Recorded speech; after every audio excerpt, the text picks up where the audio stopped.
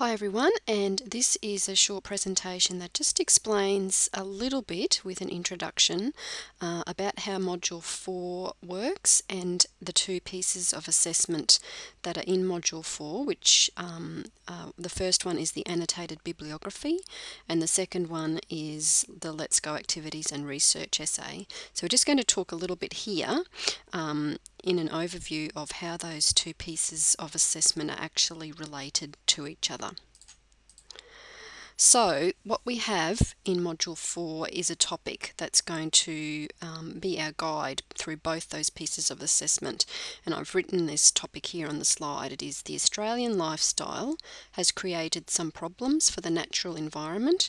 Discuss two of these problems and the way they are being addressed. So that is the topic for both your annotated bibliography, assignment 3, and for your research essay, which is assignment 4.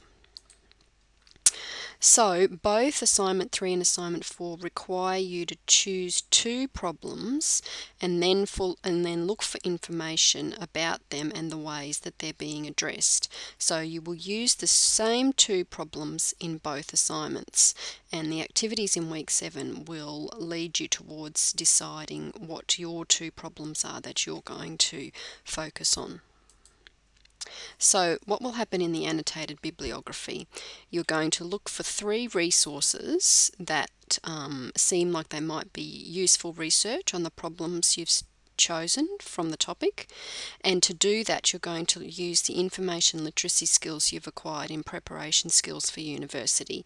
So you're going to search the library and other information resources such as the internet, the Australian Bureau of Statistics if it's appropriate to your problems, different government websites, and we'll be looking to see how effectively you can do that, and I will be doing more instruction about that in next week's topic in week 8.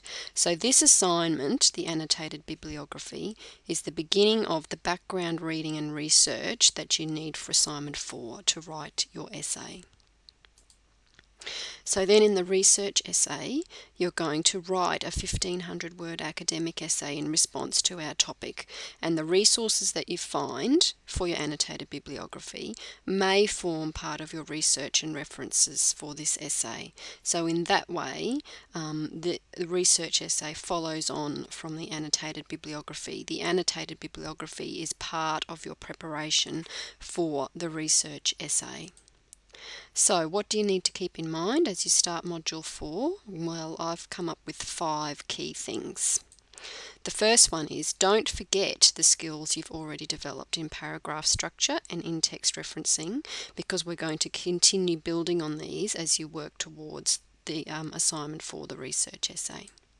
The second one is it's really important that you follow the steps on Moodle and the steps in your study guide really carefully, because there's different things that you're going to have to complete that need handing in, not just the essay, and I'll talk about them in a couple of weeks. Don't be shy about asking us questions now at this point. The research essay is your biggest piece of assessment. It's worth 50% of your marks. So if you find yourself getting stuck or having trouble, it's absolutely vital that you get in contact and ask questions from your lecturer, whether you're an internal student or if you're a distance student. 4, it's going to be really important that you manage your time so you keep on track and you don't get behind in the weekly activities, because this is one assignment that you don't want to leave till the last minute.